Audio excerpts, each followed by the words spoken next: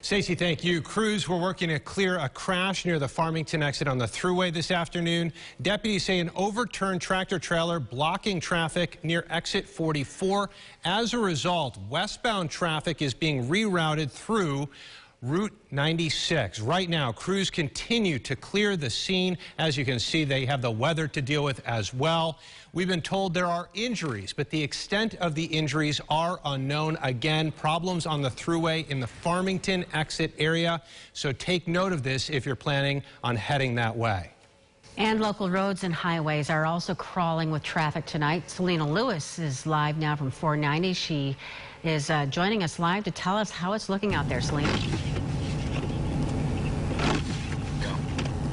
Hey guys, that's right. We are driving on 490 East, currently just passing the exit for 590 North and South.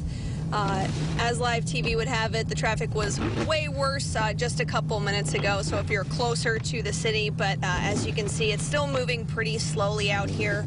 None of these cars are going above about 20 miles an hour, at least on the 490 east side of things. Traffic seems to be moving a little bit faster on the west side over there, but visibility is poor. It is still snowing, and everybody is crawling out here. The roads are yet to be cleared. Guys, back to you. All right, Selena, thank you. And a reminder.